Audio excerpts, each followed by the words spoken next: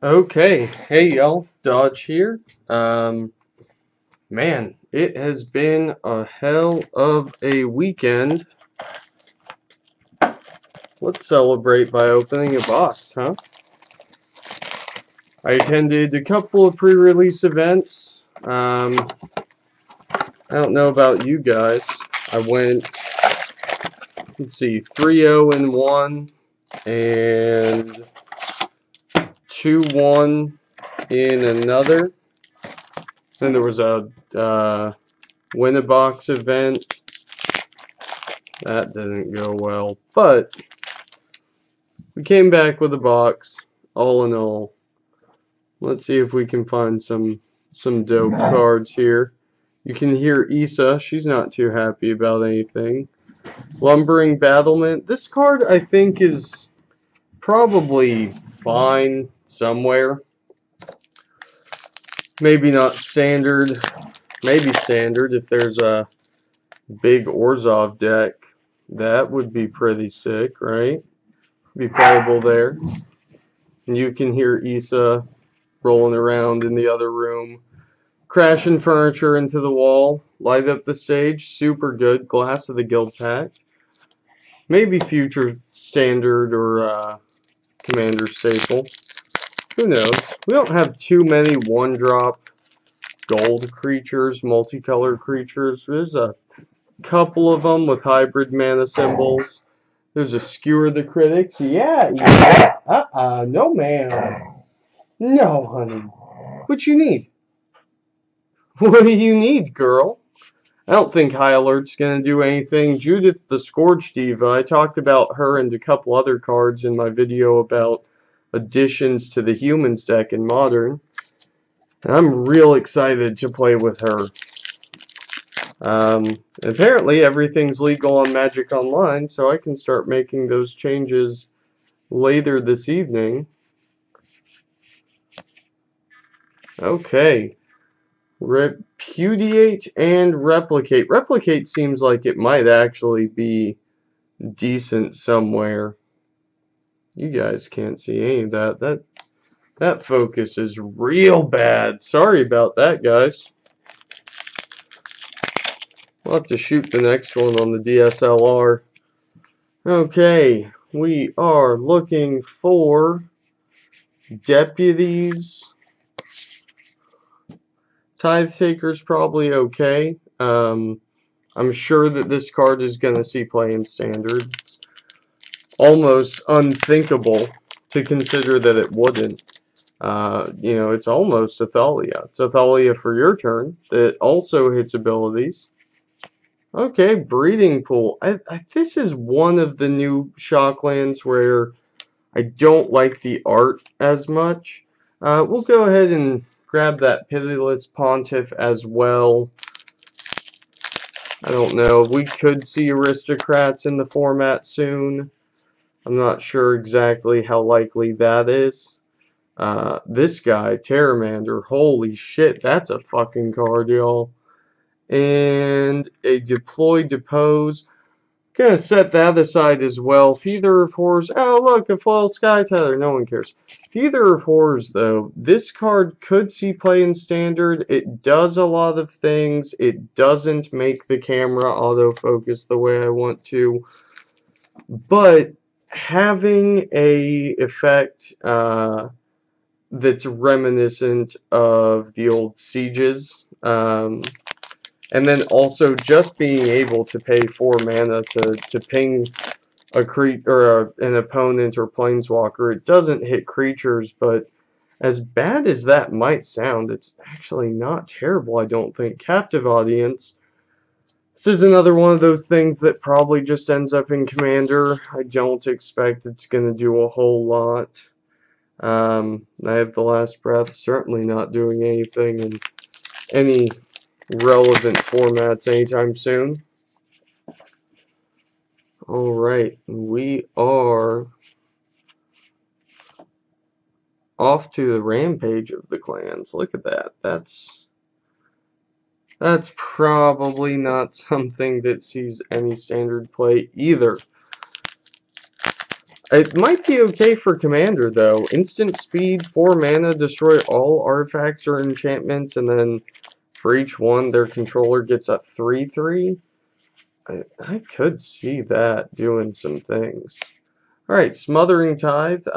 This is sort of a new Rhystic Studies.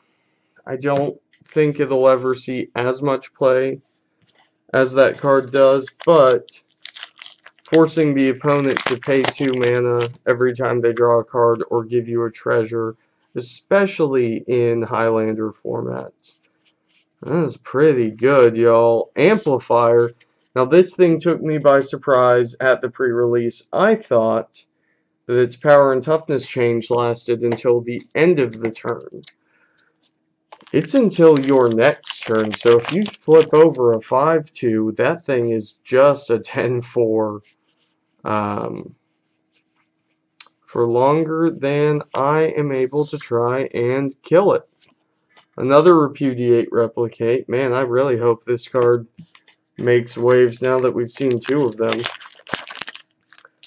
I would hate to be sitting on a pile of those.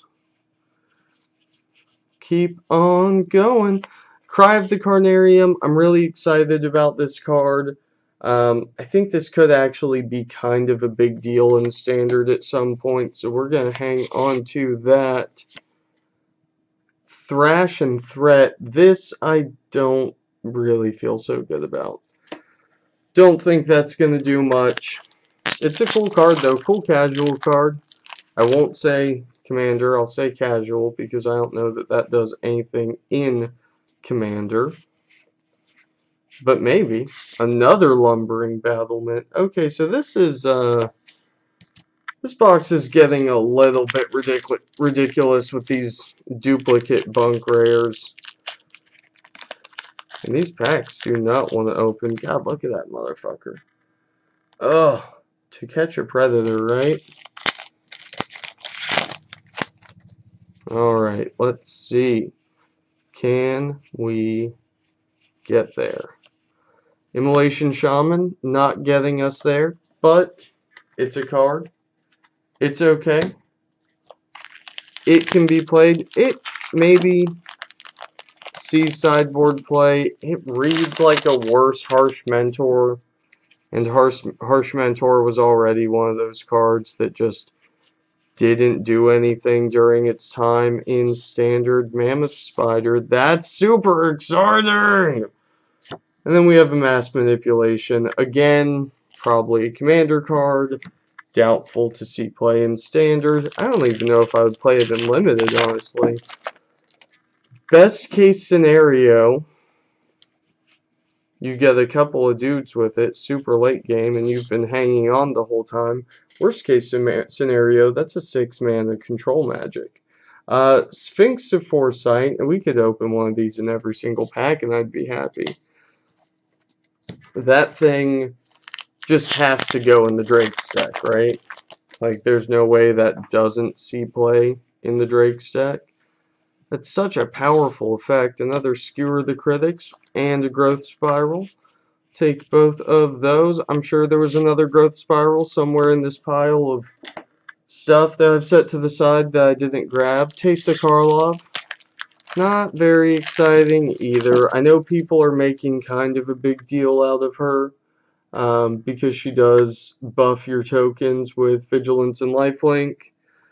And you do get to double your Afterlife triggers, but is she even going to get to see the field?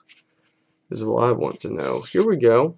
I love this new artwork for Hallowed Fountain. I love the new artwork for so many of these. Breeding Pool's kind of boring. I do like that you get to see the little pods that they are breeding in. I think that's pretty nifty. Alright. Gutter Bones. Gutter Bones! Yeah, that's a Gutter Bones. We're just gonna put that to the side there. Not be too concerned about it. Alright, keeping it going. Skargan Hellkite. So this is another one of those 5-mana dragons with haste. The ability makes it really, really good, though. I certainly think that will see play in Standard. There are enough other dragons that Big Red is still viable. There's enough ways to power them out, and they have enough of an impact on the board as soon as they come in, and if any of them stick around, they just do a shit ton of work. Deputy of Detention, this is another card that I'm looking at for modern humans. It is not a human, but it is a detention sphere that you can vial in, and I think that makes it well worth it. Also, Knight of Autumn is not a human either. And I said this in my humans video, but that card saw play day it got printed. People were all over that, and for good reason. Benthic Biomancer, don't really care.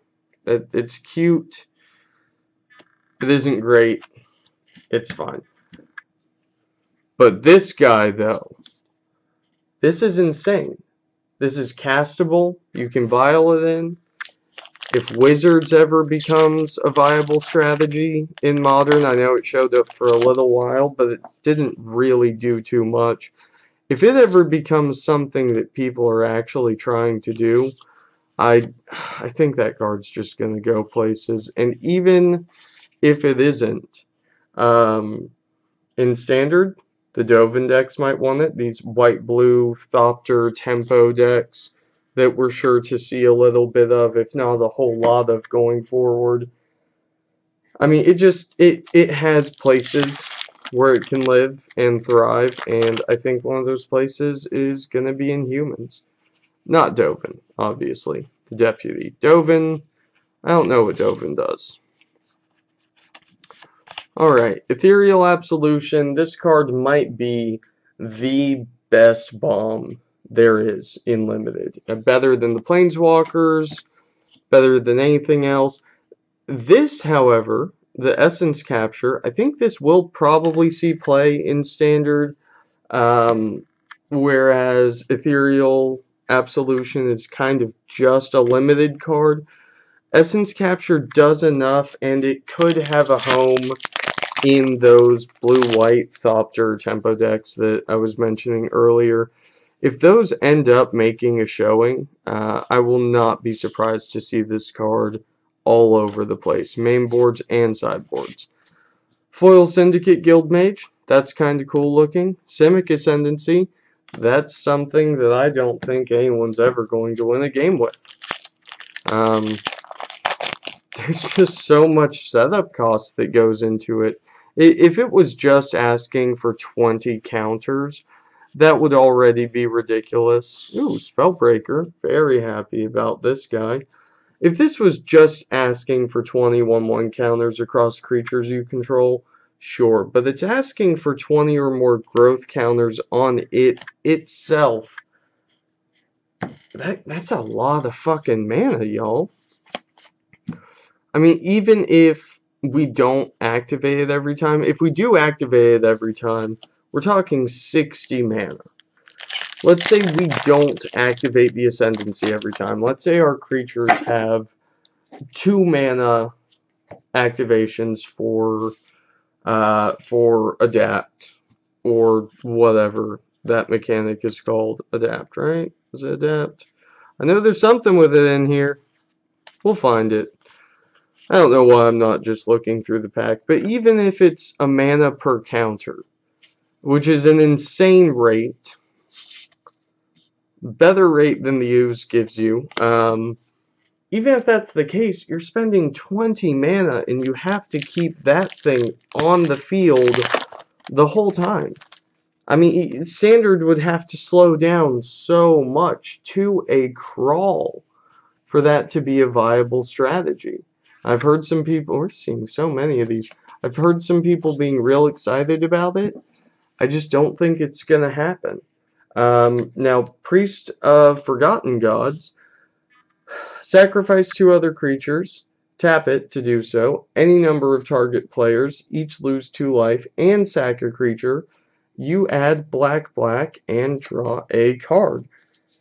That's pretty nutso, right? I mean, again, we don't know if we're going to see aristocrats in standard, but if we do, a double sack outlet that hurts your opponent, makes them sack a creature, and gives you mana, and draws you a card. Well, that's just too good to be true. More foils, a Cindervines. Again, this doesn't seem like something that's going to be super dominant, but maybe if those Gruul decks come around. Angelic Exaltation, I'm not sure how to feel about it, but I'm putting it aside. Maybe it goes in some of the token decks if those show up and make a big splash. If that's the case, I think that card could be what pushed those decks over the edge. There's a Lavinia, the other card I talked about for the humans deck.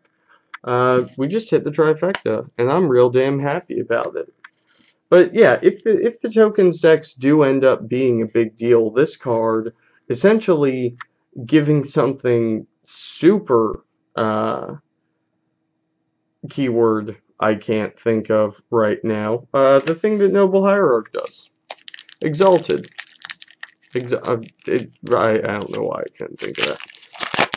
That's a big fucking deal, though. I mean, that card could just be a serious beater. Here's another light up the stage. These are $1.25 on Magic Online, and I think that is perfectly reasonable. Vary the Circle. Don't really care.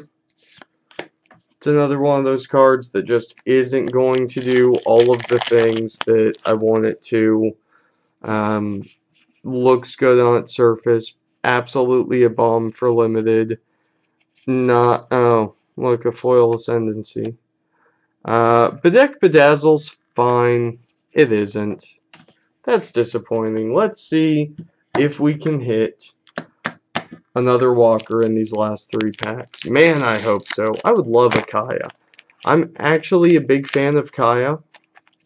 I like the idea that Wizards is testing out these cheaper planeswalkers that have less of a back-breaking, game-ending effect to them.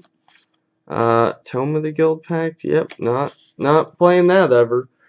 But I do appreciate that. They're kind of like sideboard walkers. And I think that's even better, actually. Planeswalkers that you don't necessarily want in your main deck are interesting from a design standpoint. They're interesting from a consumer standpoint. You don't need 4 of them. You're not just trying to do that. And they give neat little layers to the game. Clear Mind and Sphinx's Insight. A couple other commons I think could be a big deal. I actually do like Clear the Mind as a one-of in Jeskai Control.